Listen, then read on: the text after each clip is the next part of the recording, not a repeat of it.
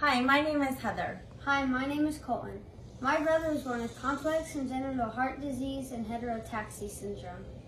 Trenton was born 9.5 years ago, and he has battled his way through multiple surgeries, procedures, and hospital stays. Throughout our journey, we have been incredibly blessed by medical teams that have provided exceptional care for Trenton. Over the years, these doctors and nurses have become a special part of our family. Throughout our journey, we have witnessed miracle after miracle through Trenton, and because of those miracles, today he is entering into the 4th grade.